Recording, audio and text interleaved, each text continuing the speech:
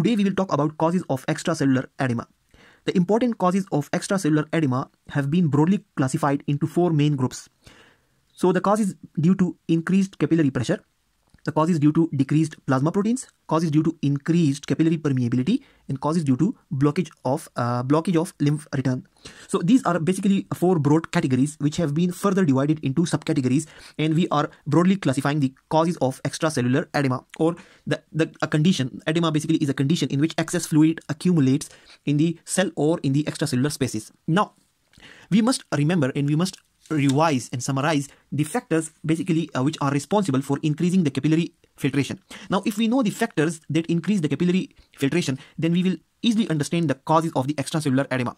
We in the last two lectures discussed that there are four main forces which are playing their role at the capillary level. The capillary hydrostatic pressure, which is basically trying to push the fluid outside the capillary into the interstitial fluid, into the interstitium, sorry. The interstitial fluid hydrostatic pressure is basically trying to push the fluid from the interstitium into the capillary. The plasma colloid osmotic pressure is trying to pull the fluid from the interstitium into the capillary lumen. And finally, the interstitial fluid colloid osmotic pressure is trying to pull the fluid from the plasma from the capillary lumen into the interstitium. Now, depending upon these forces, any disturbance in these forces, if these forces are normally acting, some fluid will be going out, some will be coming into the capillary, and there will be a normal amount of fluid in the interstitium. But if there is excess fluid in the interstitium, it will be labeled as edema. Now, this excess fluid or this edema occurs when these forces are disturbed. Either of these forces may increase or there may be decrease in any of these forces. Now, depending upon the factor depending upon which of the force has been affected, on that type, there will be different categories of extracellular edema. So first of all, we will discuss the increased capillary pressure. Now, here we have discussed the capillary hydrostatic pressure, which is basically trying to push the fluid out. So the causes are excessive salt and water retention by the kidneys. So a lot of salt and water can be retained by the body in acute renal failure, chronic renal failure, or due to mineralocorticoid excess or steroids like aldosterone excess. So in these conditions, if there is a lot of fluid retention, a lot of salt retention and water retention by the kidneys, either in the acute renal failure or chronic renal failure or excess of mineralocorticoids like aldosterone, then there will be increase in the capillary hydrostatic pressure or increased capillary pressure. This force, there will be increase in this force which will be pushing the fluid out into the interstitium. Now, this increased capillary pressure can also occur due to high venous pressure and venous constriction.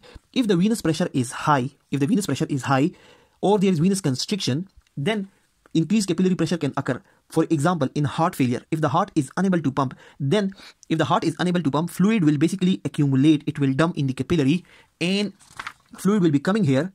A lot of fluid will be coming here, but it will not be going back because the heart cannot properly pump. So a lot of pressure will develop in the capillaries and a lot of fluid will accumulate in the interstitium. So heart failure is one cause. Then venous obstruction. Now, if this capillary is taking blood this way and there is obstruction, fluid is coming this way, but it cannot go here because there is venous obstruction, then this pressure will build here. The pressure in the capillary will increase and fluid will leak out. So heart failure or venous obstruction and venous pump failure. Venous pump failure can occur in muscles inactivity. In muscles inactivity, venous pump failure will occur. Basically, the muscles, they basically help in the circulation of blood. So if there is venous pump failure due to muscle inactivity or any other reason like valve dysfunction in the veins, it will also lead to high venous pressure, or there will be increased capillary pressure and it will lead to edema. So these are the causes of increased capillary pressure. Finally, decreased arteriolar resistance. This will occur basically in vasodilator drugs. If there are such drugs which basically dilates these vessels, there will be a lot of fluid coming in and less of the fluid will be going out. If there are some drugs which basically dilate these blood vessels, so the amount of fluid coming into the vessels will increase, and it will increase the capillary hydrostatic pressure or the capillary pressure, which in turn will basically lead to edema. So decreased arteriolar resistance, because when the heart is pumping the blood, it is pumping it against some resistance. If that resistance is lost either due to vasodilators or body heat or some drugs, so these vessels will dilate and fluid will accumulate, the increased pressure will occur and edema will occur due to increased capillary pressure. So these are the subcategories, these are the sub types of edema which basically occurs due to increased capillary pressure. Excessive salt and water retention by the kidneys, high venous pressure or venous constriction, and finally decreased arteriolar resistance. So either the blood cannot go back due to venous constriction, or there is loss of resistance and a lot of blood is coming and is pooling inside the capillaries, which is increasing the capillary pressure. Then another cause of extracellular edema is decreased plasma proteins. Now, decreased plasma protein can occur due to loss of proteins in urine, as in nephrotic syndrome. Then loss of proteins can occur from skin as in burns cases or in wounds. And finally, failure to produce proteins like in liver cirrhosis or malnutrition. All these can lead to decreased plasma protein. Now we see that we discussed previously that plasma colloid osmotic pressure, it basically helps in the pulling fluid from the interstitium into the capillary. So if there is less of proteins in the plasma, then this plasma won't be able to pull fluid towards the capillary from the interstitium, and fluid will keep on accumulating in the interstitium. So decreased plasma protein will lead to decreased plasma colloid osmotic pressure, and it will lead to decreased pulling of fluid from the interstitium into the capillary, and it will lead to edema. Now this is basically, I will remind you again, this is our previous 2 lectures. This is something which we have discussed in our last 2 lectures. So you can watch those lectures to fully understand the edema, causes of edema.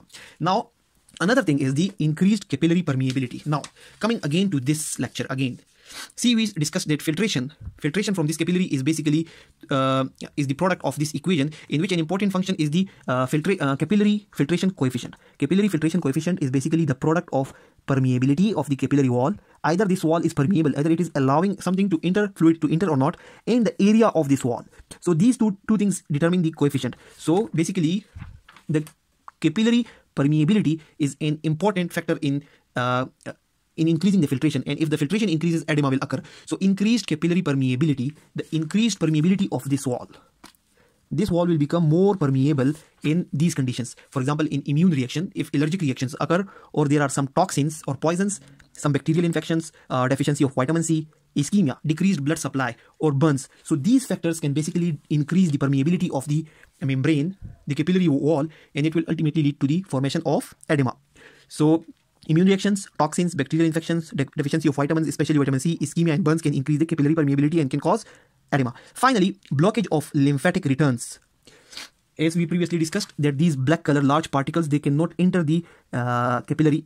So these particles, these large fat and protein particles, are basically transported through this black color lymphatic vessels. If these lymphatic vessels are blocked, then these proteins remain in the interstitium, and due to these proteins, there is interstitial fluid colloid osmotic pressure. This pressure is basically pulling the fluid from the capillary lumen into the interstitium, and it increases the fluid in the interstitium and causes edema. So the factors that increases the blockage will ultimately lead to edema formation. And factors increasing lymphatic blockage or lymph return includes cancer, infection in the lymph vessels, surgery, damage to the lymphatic vessels in surgery, and congenital absence of any lymph vessels. So these are the main causes of extracellular edema, and the causes are basically determined by the force which has been disturbed. If the increased capillary, if the capillary pressure has been disturbed, it has increased, then edema will occur due to these reasons. If proteins formation has decreased, or there are decreased proteins, then edema will occur due to these reasons.